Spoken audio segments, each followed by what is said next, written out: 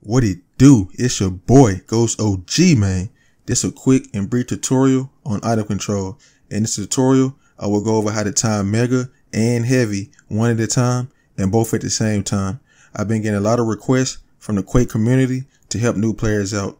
I also will show you what to do when you have low health and armor, how to get stat back up while out of control. Let's get it.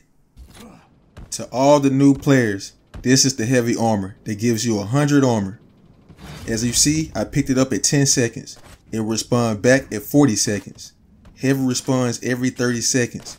You need this to survive and stay alive longer, guys, in case you run into intense fights.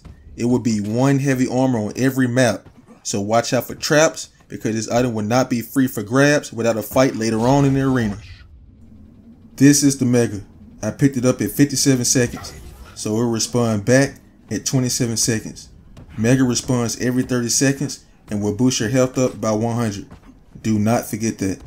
It will only be one of these items in every map and you will have to fight for it in combat.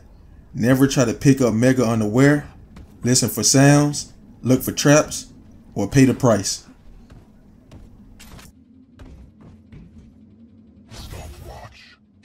Here, I will show you how to time both heavy and mega at the same time. As you can see, I picked the heavy up at 50, so it will respond back at 220.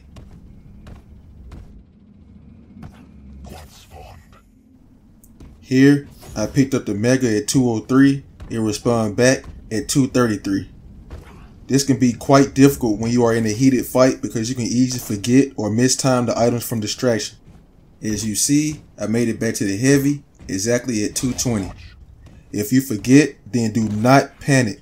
All you have to do is patrol the area where you got the item at first and repeat the process for the second. As you see, I made it back to the mega at exactly 233. Last but not least, out of control with low health and armor. Make sure you get the health bubbles fast and always hunt for the 25 armor items. Do not try to get mega and armor while out of control. It is very risky and 9 times out of 10 you will die unless you're confident enough to take the shot. Last tip, stay off the jump pads while out of control. The longer you're in the air, the more easier of a shot you are to a rail. Sometimes you will not be able to pick up both items against real good players, so do not get greedy. It can cost you a round.